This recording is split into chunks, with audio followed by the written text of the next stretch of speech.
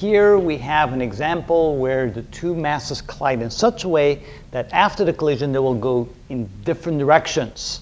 So you can see that mass 1 and mass 2, notice they have the same mass. I wanted to make it a little bit simpler the first time around, so even though we have two different masses, we can call this mass 1 and we call this mass 2. They do have the same mass, but after the collision, mass 1 will go up at an angle of 30 degrees above the horizontal. Mass 2 will go down at an angle of 45 degrees below the horizontal. What will be their final velocities? So how do we solve a problem like that? Well, it turns out with conservation of momentum, momentum is conserved in any dimension, in any direction. So we can say that the momentum is conserved in the x direction, and momentum is also conserved in the y direction.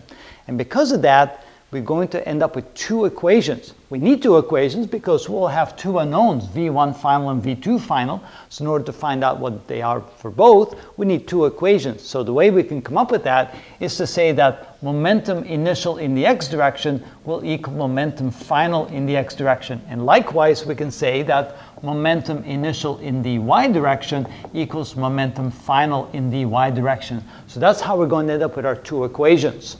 Now, before we do that, before we continue, let's take our final velocities and write their x and y components of those two y velocities, because ultimately velocities are vector quantities, and when we deal with two-dimensional problems like this, we do need to decompose our vectors, our v1 final and v2 final, into their x and y components. So let's do that, and let me use a different color.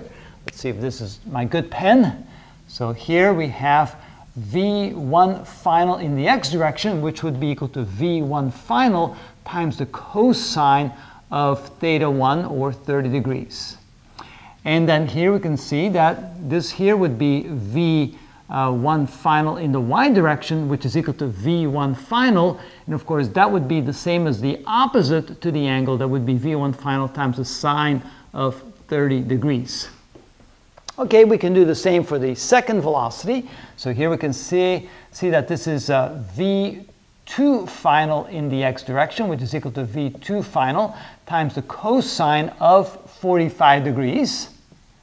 And then this component here is V2 final in the y direction, which is equal to V2 final times the sine of 45 degrees. Now, let's not yet worry about the positive and negative signs, because we do that later, because these are simply the components of the vectors. And of course, the magnitudes of vectors always have to be positive. It's just that their directions could be negative. And we'll deal with that when we write out the equations. All right, so now let's go ahead and sum up all the momentum in the x direction initially and all the momentum in the y direction after the collision and see what we get.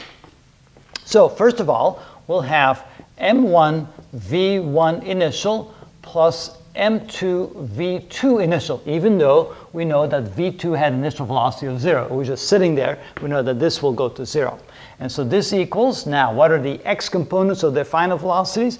It would be m1 times v1 final in the x direction, and I'll just write it out like this, plus m2 v2 final in the x direction. So we only want to have the x components of their final velocities there.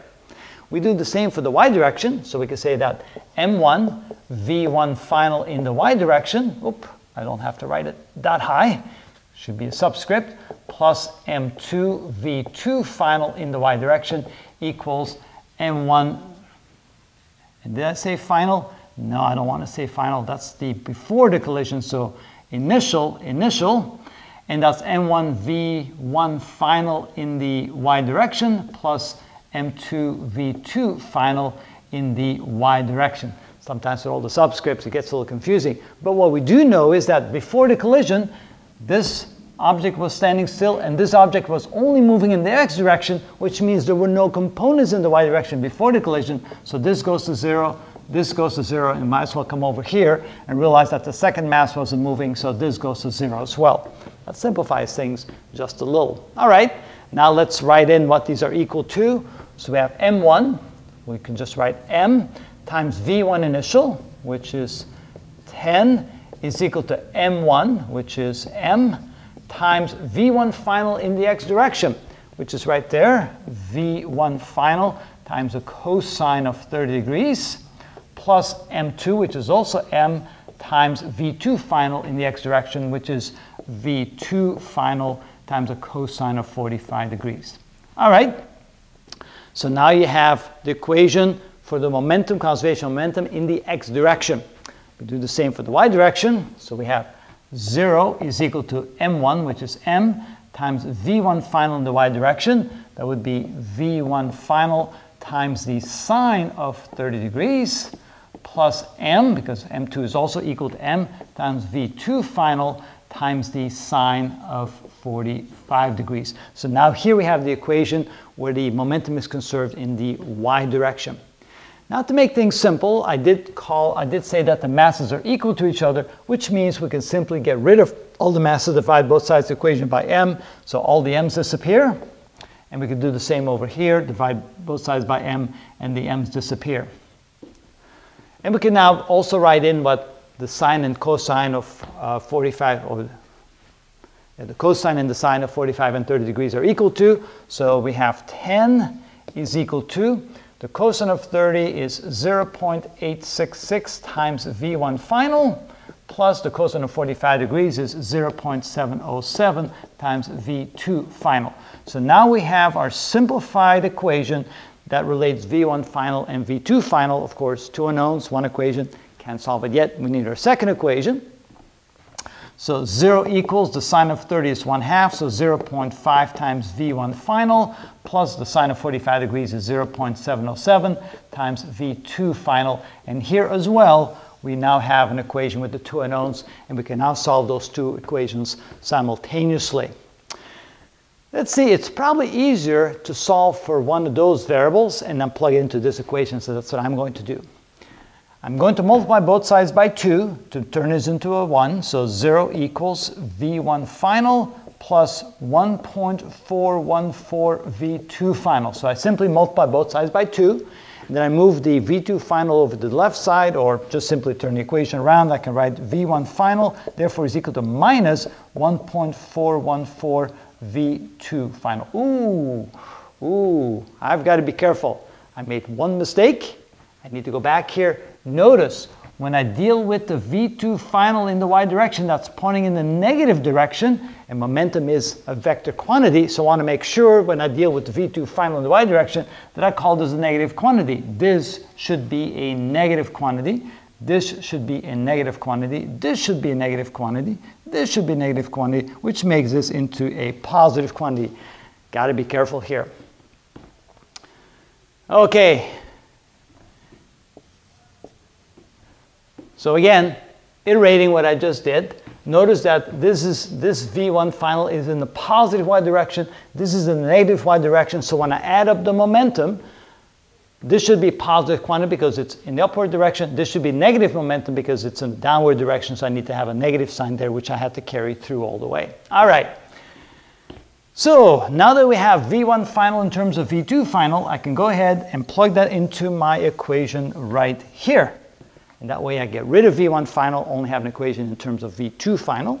So we have 10 equals 0.866 times, instead of V1 final, I write 1.414 V2 final plus 0.707 V2 final. Okay, now I do need a calculator. So we have 0.866 times 1.414 plus 0.707 equals, that leaves me with 1.93. So 10 equals 1.93 V2 final. So therefore, V2 final equals 10 divided by 1.93, which is equal to, so take the inverse of this, second function inverse, and then times 10 equals, and we end up with 5.18 meters per second. Okay, so that's how I find V2 final. So V2 is the final velocity of mass 2 in this direction, 45 degrees below horizontal. It will have a final velocity of 5.18 meters per second. And now we can also find V1 final, because this is equal to 1.414 times what we found for V2 final, which is 5.18 meters per second, Yes, this is indeed an 8. There we go. Close parentheses. So times 1.414 equals, and that will have a final velocity of 7.32 meters per second. And there we go. So now we have V2 final over here and V1 final over there. And that's how we do that. So again, reiterating how we solve a problem like this. We have two equations. We have the conservation of momentum in the x direction. We have the conservation of momentum in the y direction. So we write the two equations down just like before, but making sure that the final velocity, we only take the components in the x direction, and here the final velocity, we only take the components in the y direction. Since there was no initial momentum in the y direction, of course the left side of this equation will be 0. Here we did have an initial momentum in the x direction because this mass was moving in the positive x direction. After the collision, one mass goes in an angle this way, one mass goes in an angle this way. We make sure we find the corresponding x and y components of their final velocities, x and y components. At this stage, we don't yet worry about the negative signs, but then once you put it into an equation form, realizing that after the collision, the y component of the first mass is in the positive y direction, the y component of the second mass is in the negative y direction, so you have to have a negative sign there. And that's how we solve this problem.